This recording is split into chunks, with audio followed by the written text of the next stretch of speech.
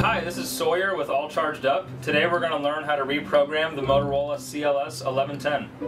The Motorola CLS1110 comes preset with 56 available frequencies and 122 available privacy codes.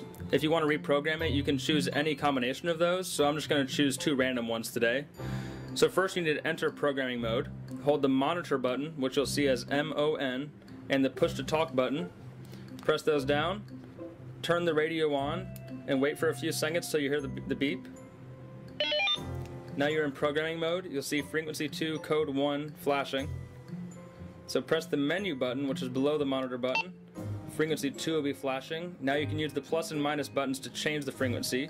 We're going to press the minus button until we get to 55. That's just a random frequency that I chose. Press menu again. Goes to code 1 flashing. Press the minus button a couple times. Goes to 120. Menu again. Ignore the last two. We'll go over those in a future video. Now you see frequency 55 and code 120 flashing. That's the new programming. Press the push to talk to set it. Turn the radio off. Let's turn it back on and make sure it worked. See frequency 55, code 120, so that means it worked. Now that's your programming.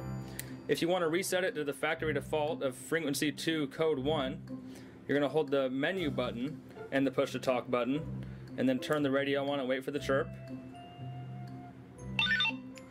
Now let's see, frequency 2, code 1, back to where we started.